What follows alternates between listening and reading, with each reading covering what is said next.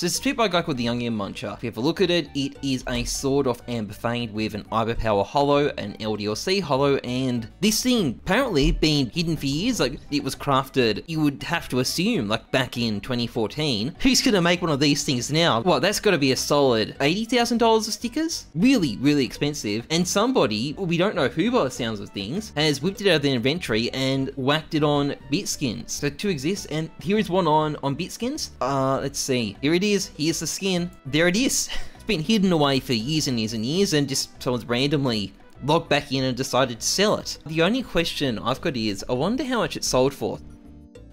Yeah, there we go. Look, it sold for $1,750. I'm sure it's probably worth a little bit more than that, but all things considered, whoever owns it did an okay job at getting a good price for it. Like, you know, a lot of people logging back in after like 6 years are not gonna know what it's worth, but this guy got a pretty decent price for it.